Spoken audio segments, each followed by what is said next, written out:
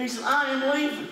I am going to prepare a place for you. Where I go, you cannot come right now.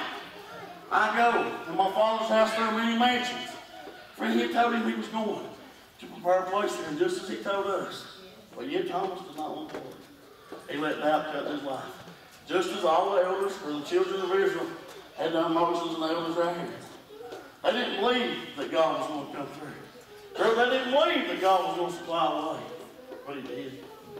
Even though they doubted, he supplied the way. And I'm going to ask you this morning, girl, to sing is just a tone of anything.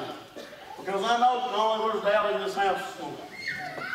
Girl, I know there's somebody here that were in the shape of the children of Israel. You're thirsty this morning. You're thirsty this morning, it's of your own doing. Come to the well of the living God this morning. Drink ye freely the water and thirst no more. God told Moses, climb up on that rock.